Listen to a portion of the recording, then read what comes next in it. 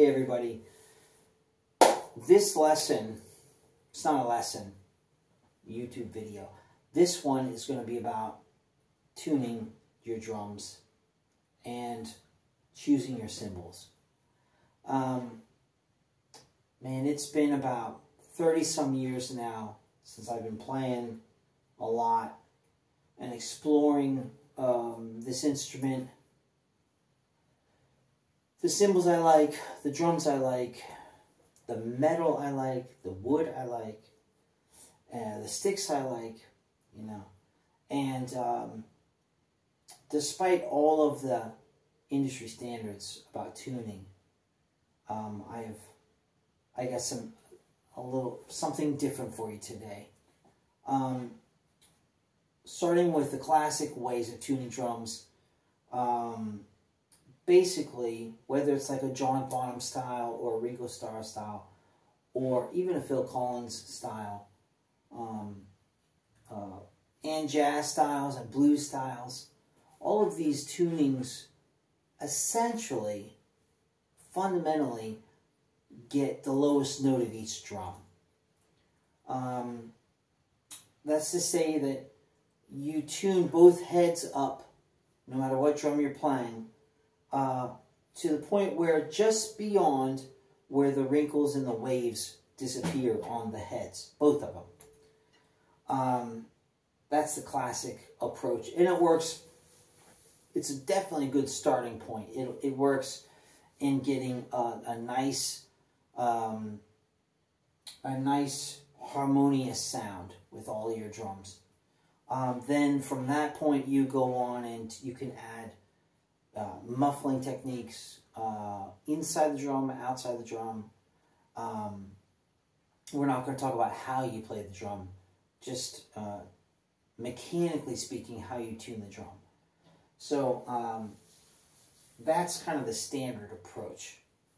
But you know, after so many years of playing, and you know, being seduced by the industry standard of tuning your drums,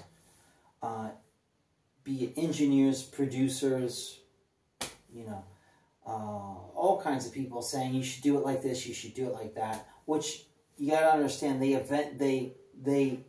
actually have in their ear those classic hit songs, those classic albums that have tunings that just kind of have marked history, like Eagles songs, you know, the Doobie Brothers, James Brown is another one, James Gadsden with the Withers, Toto. You have all the hair rock bands, Van Halen, let's see, John Bonham, and of course all the jazz styles. Jazz being the one where you hear more of a note, so you can actually construct phrases as if they were melodies. It pulls you a little bit out of drum stuff, but still very cool. Regardless, erase all of that stuff, everything that you've heard about that stuff, and work to just get a note that sets your hair on fire. Work to get a note that literally lights up your heart. That is what matters. Because if you're playing a drum that you don't like how it sounds, yet it meets what the producer wants, you're going to struggle your butt off trying to get you on the drums. Having said that, I like Premier drums. I'm with Premier. I like Pisces cymbals. I'm with Pisces. It has taken me years, decades, to get rid of all of those conditionings of alloys and drums and heads to finally find what sets my hair on fire when I play.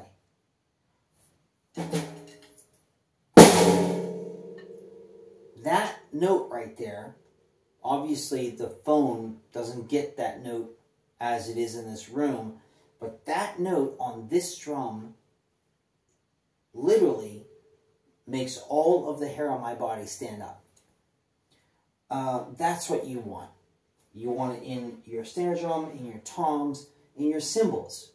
Pisces cymbals, through the years I've tried 1,000 different kinds of cymbals, 1,000 different kinds of, no, there's not 1,000 alloys, but all the alloys, from NS12 nickel cymbals to bronze cymbals to B8 cymbals, and B8 Pisces cymbals they just work so well for me. They ignite something in me, and I love to play them. And same thing with the drums. These Premier drums are just fabulous. You know, they do something. And that's what you want. So regardless of what the producer says or I know that there's that fine line where you have to compromise. But nowadays, engineering is so powerful that no matter what note you have, they can modify it to get it to fit into the style that they want. Jeff Porcaro, notably, was known for being very, very stubborn about his sound. And he would tune all of his drums open. That is to say, there would be a lot of resonance. The reverb would happen. And it was up to the engineer to either gate that or compress it and work it into the style of the song. But he would always say, I don't care. This is how the drum makes me play. That's what I'm going to tune it to. So you see a lot of people say, they might criticize you on your tunings. They might say, do this, do that. But at the same time, you have engineers come out and say all of these different effects that they can use to make your snare drum sound like any snare drum. So, and at the end of the day, what you need to do is tune your drums to a place, to a note that literally makes your hair stand straight up. Having said that, more from a personal level, some of the, let's say, the two most important notes that you have to get working, which is pretty much the center of everything else, is the bass drum and the snare drum. The interaction of these two is crucial. It's unbelievably important for your phrasing through any style, be it country, pop, rock, jazz, funk, soul, reggae, anything. These two, this is where the expression happens a lot. And the toms are used for accompaniment or for fills, but driving through the song, it's a lot of snare bass stuff. So these two notes have to work for you. Having said that, you know, some people will actually go in and tune these two notes to a note. You can do that. It's an easy way, not initially, but it's an easy way afterwards to zero in on the note that you want. But we're not just talking about notes when we talk about tuning. We're talking about also the effect that it has on you. You are the first person that this instrument comes in contact with when you play it. And so if the effect of this instrument is not making you literally catch on fire when you play, you haven't found the right tuning. As far as I'm concerned, B8s make my hair stand on fire. They just light me up. Pisces to me are the best cymbals in the world, and they master B8 alloy. Drums, these Premier drums, These are Janissa maples. Oh my Lord, they are. I could open them up and literally feel like I'm gonna blow all these walls down in the studio. I have tuned them to the space within this studio for my ears, not for the phone, not for the microphones per se, but for my ears, because that is what's important when you play. They have to excite you first. Then everything else reacts and adjusts to that sound. So maybe you won't record as hot. Maybe you'll add effects to control the reverb or the resonance or whatever you want, you know. But these Premier drums, Premier Janissa Maples are explosive, amazing. Snare drums.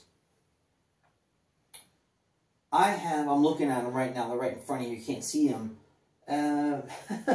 1, 2, 3, 4, 5, 6, 7, 8. I have 8 drums here. Most of them are metal. Different alloys, steel and aluminum. And they're awesome. I love them. And one of my workhorse, 2 of my workhorse snares are in steel. One of them was a World Max, and the other one was the classic Premier 1026, which is basically Premier's response to John Bonham's Ludwig snare, and it's colossal, that snare. I like, after experiencing all of that stuff, and I also have a custom-made Rogers Keller shell from the 1970s. It's just sick.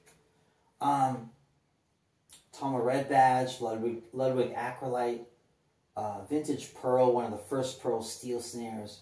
I also have a Slingerland studio model out of aluminum. It's basically like an acrolite. I have a Vistalite, blue Vistalite snare, Bonham style. I don't know if I mentioned Tama Red Badge, which is a brick. All of these snares are awesome, but for me, this is a custom snare I built myself, and I have its big brother over here. This snare would be like, I don't know, the Lamborghini, and that one would be like a muscle car truck. You know, it's crazy. It's 15-inch, and this one is 13-inch. They're both in brass. They are literally just my favorite snares of all time. The brass is real thin, and I don't know, if you haven't tried brass drums, I highly recommend exploring what it's like. It doesn't have to be thick brass. Thin brass works wonderfully. There's just some kind of equilibrium that happens between the snare sound, the ring, the head sound, the resonance, the reverb, the rim click, the rolls. All this stuff just kind of finds a really wonderful, harmonious thing with brass for me.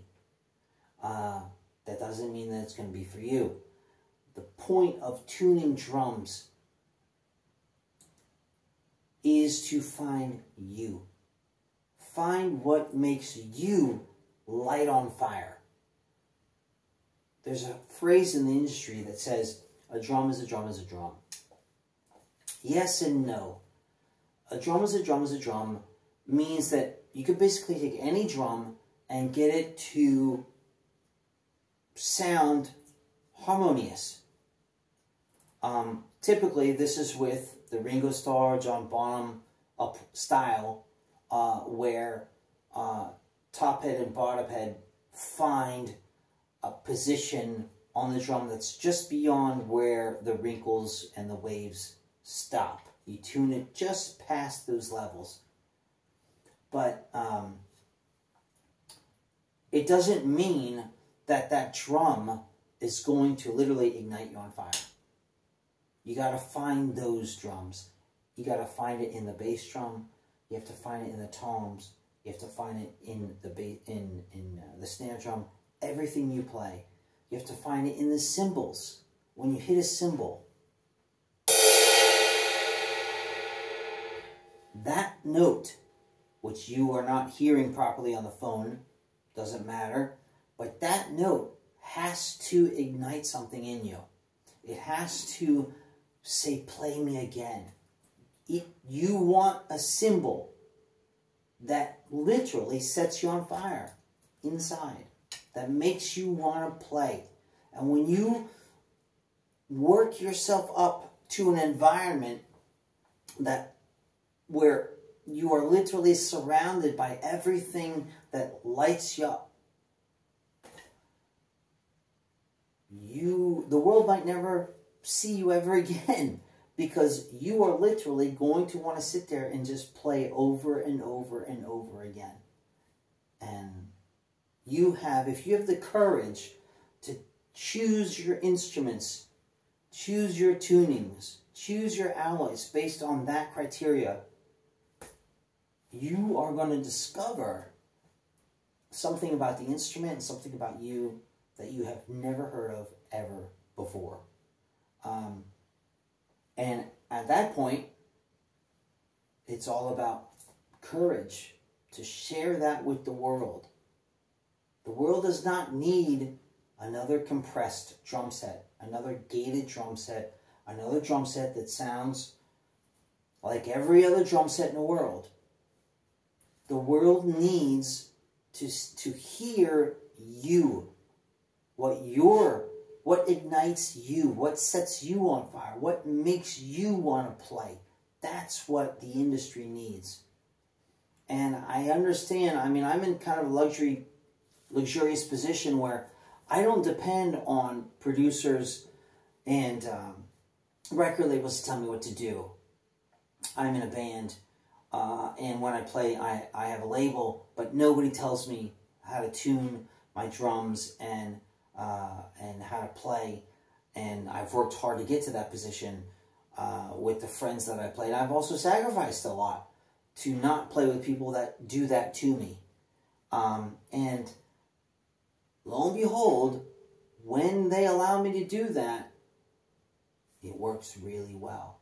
Because at the end of the night, at a concert, on a record, in a recording, what is actually transmitted? You. You are the thing that is most important on this instrument. You. It's not the sound of the instrument alone. The sound is there. You choose the sounds that set you on fire. But it's you that's important. So if your drums sound this way or that way or whatever way they sound, you're going to have critics that say, that sounds like crap, that sounds good, I like that, I don't like that. Who gives a crap? Because actually, the people that are going to buy your album, the people that are going to listen to you play, they're not listening to you or buying your album because they like your drums. They're doing those things, they're spending that money because they like to hear you play. They want to hear what you say, and what you say is beautiful. What you say, it's coming from a real person, not a robot. So, that's the thing. And you know what? You'd be surprised how hard it is to have the courage to show somebody, first of all, to tune your drums and to choose your cymbals in a manner that turns you on, that literally sets your hair on fire. It takes a tremendous amount of courage. Like some other stuff in the world. If you have that courage, you will see that if you can surround yourself with stuff, with tunings and cymbals that literally set your hair on fire, all of those criticisms, all of that garbage in the industry, it will evaporate. Because none of that will replace the feeling that you get when you play a drum that literally sets your hair on fire, literally moves your heart, literally just gives you goosebumps. That thing will counteract, will destroy all of that criticism. It will overwhelm that stuff to the point where you won't care at all, because you'll just sit down and play basically almost like a kid and just be in love with what's around you. So I know some of you probably were here, you came here because you wanted to learn how to tune. I have a video like that. You can find 1,000 videos like that. And some of you probably not satisfied because I didn't go into actually the tuning of the head. But that's a mechanical approach, that's a mechanical subject. You'll get there. This video was not about that. When you achieve that basic mechanical thing, that standard, that's just, it's not even the beginning. It's the introduction, the starting point. The real goal is to get the instrument to a tuning, get your cymbals the way you want, the ones you want, with the sticks, etc., to a place that just makes you go berserk with joy. That's it. So, I hope this helps some of you out there. It's the way I play and the way I tune. And, you know, once you get to this tuning, you'll never go back. Because it just literally, when you figure out what note, what resonance, what kind of thing makes you just go crazy in love for the instrument, no matter what producer says, what he says, she says about anything, it doesn't matter. It's like blind love, you know? Like when they say love is blind, that's what you would become.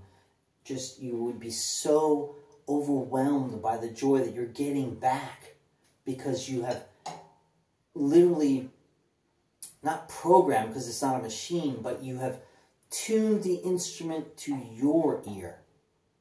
You have chosen the cymbals to your ear. You have chose your sticks that work with your ear, that don't get in the way of what you already set up, drums and cymbals, that make your ear literally cry with joy. So, I hope this helps you out there on your quest to find your joy with this beautiful instrument. Ciao.